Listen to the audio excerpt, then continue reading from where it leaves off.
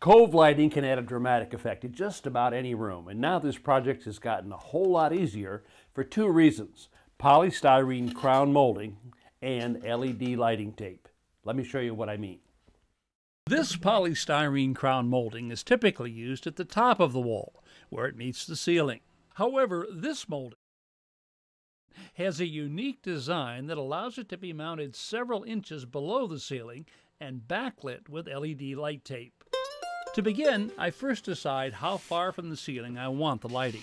Now, one way to do this is to take a scrap piece of molding, attach a piece of LED light tape to the back, and do some experimenting. Once I've determined the best location, I mark the bottom edge of the molding. Normally, the power for the lights will come from a wall receptacle. The power supply simply plugs into the outlet and reduces the 120-volt AC household current to 12 volts DC. The challenge here is to get the power up to the molding without the wire being visible. To do that, I'll first cut an opening and install this mounting bracket. Then draw a vertical line up the wall and mark the height at which I want the wire to exit.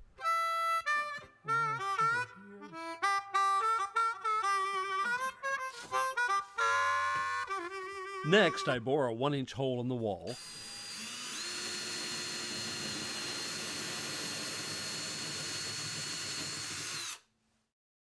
Tie a length of string to a short piece of chain. Push the chain into the hole and allow it to drop downward until it becomes visible in the wall opening I just cut. Now I can simply reach in, grab the chain, and pull out the string. A piece of wooden dowel will keep the string from falling into the wall cavity. I attach an extension cable to the power supply, tape the end of the cable to the string, and pull it up inside the wall and out the hole on top.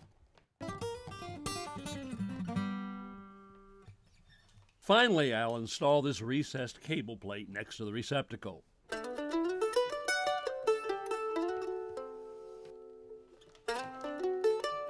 Now I can cut the molding to length and put corner miters on the end. This non-metallic foil tape, commonly used for heating and air conditioning ducts, is being applied to the back of the crown molding to act as a reflector, bouncing the maximum amount of light upward. Now, it's important to use a non-metallic tape here to avoid the possibility of shorting out the LED lighting strip.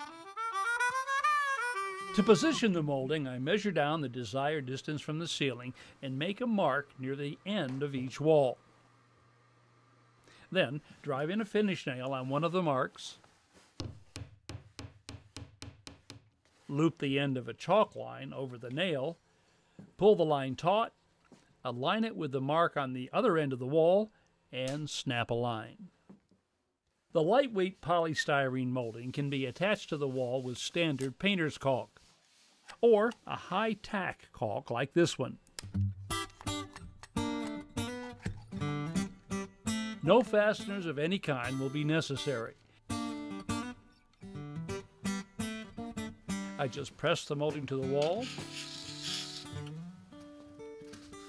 double check the position, and make any necessary adjustment. Then caulk the miters.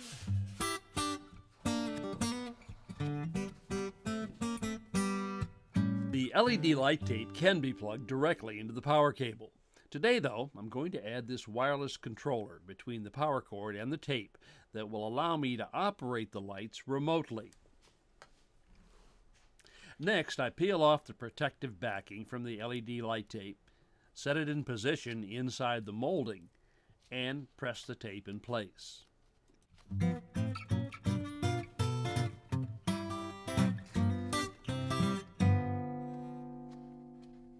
The light tape can be trimmed to any desired length with a pair of scissors.